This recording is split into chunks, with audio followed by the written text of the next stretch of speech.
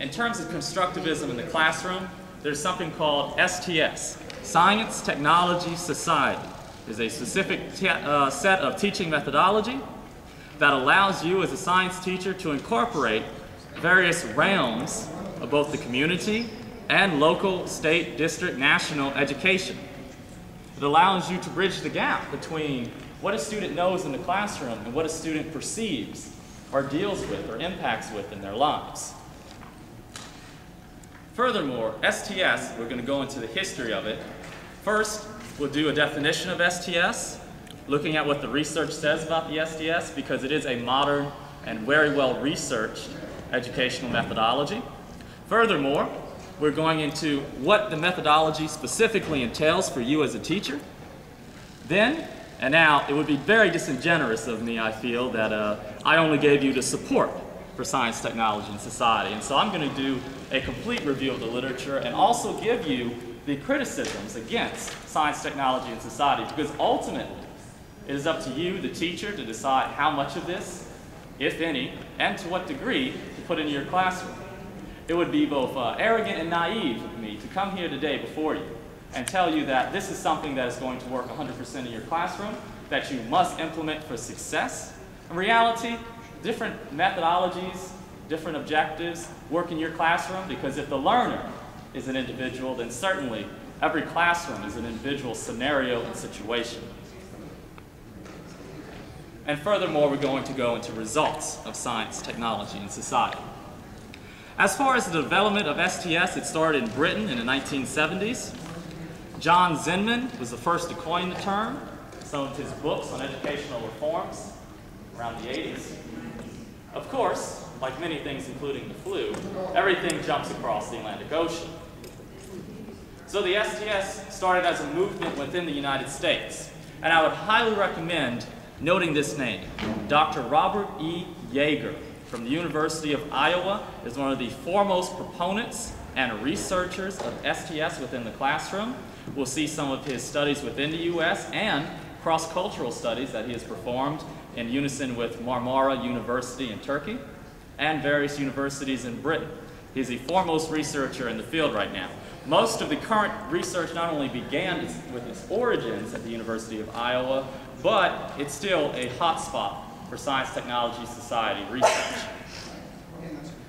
In the late 80s and 90s, several organizations called for science reform. For example, National Science Teachers Association, the American Association for the Advancement of Science, and the National Research Council found that what we were teaching in terms of science within the classroom was inadequate towards specific goals.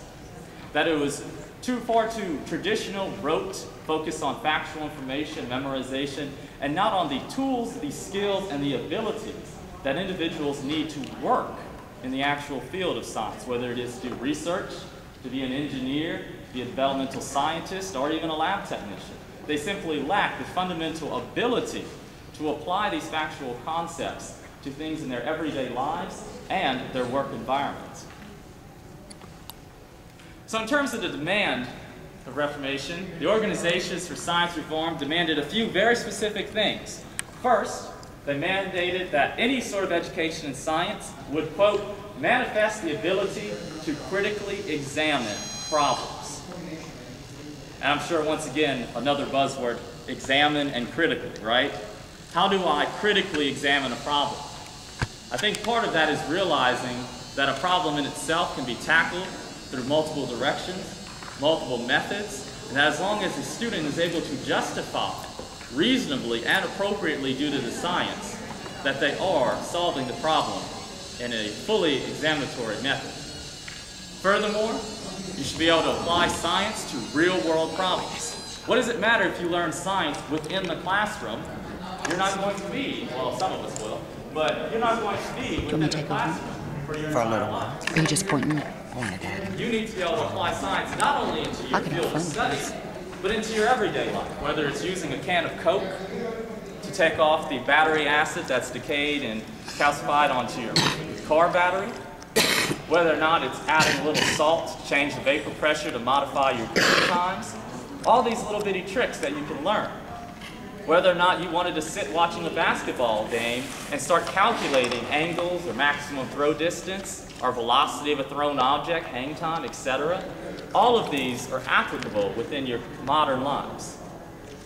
And furthermore, fostering greater interest in the science, because if students are motivated outside of your classroom, there is absolutely nothing that's going to stop them from learning. One of the very surprising things that I always find as a teacher is when a student asks me a random question, I always answer them, but then I look around and I say, if you had this question in your mind, what is the first thing you do? Personally, I go put it in Google. But these students aren't relying, they're not taking responsibility for their education, they're relying fully on the teacher, and just like their parents, the teacher, the instructor, won't always be there.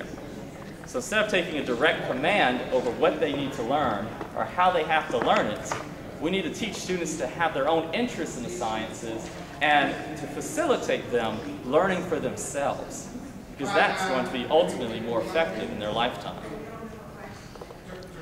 In terms of early definitions of STS, work by Berlin and Kumar in 1993 took surveys of state science supervisors, finding that nearly every single state science supervisor had a few commonalities in their definition. First, that all states agreed that STS is a focus on the interaction, that being the key word, on science, technology, and society, with technology being sort of the gap filler.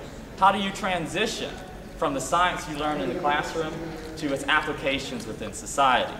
Furthermore, 9 states added that STS focused on personal responsibility, not just in the information they learned, but also in the information they had to carry into the community and have a meaningful impact on their local environment. And we'll find out some more research done by Yeager and Akay later on about responsibility in the community and the effects of these students on the community after being taught by science, technology, and science and society. In terms of later definitions of STS, they now focus on the interactions of science and the community and how it impacts students' lives. For example, the operational context has been broadened such that STS can relate to all students, not just those in the sciences. There are currently research underway to apply the STS methodology into social studies. That way you can interact the facts of history with the current ongoing implications of its effects on society. Furthermore, some more recent research by Lawrence and Yeager from the University of Iowa found that the overall scope of an STS classroom is one that, and I quote, relies on the student actively seeking information to utilize and sees science as a means of solving problems, not only larger problems in society, but simple problems in your everyday life. And furthermore, identifies problems within the community. And in terms of everyday life and science, I am most notably moved by the work of Mikhail Krishnowski, a small c creativity humanist that views creativity and innovation not as a domain-defying movement, but instead views creativity and innovation as a small, every single day action, whether it's to reach something we cannot normally reach on top of the refrigerator, or to solve basic technology problems. He views each and every individual as someone who is inherently creative and will, given proper constraints that he or she must overcome, be a creative individual and produce creative work.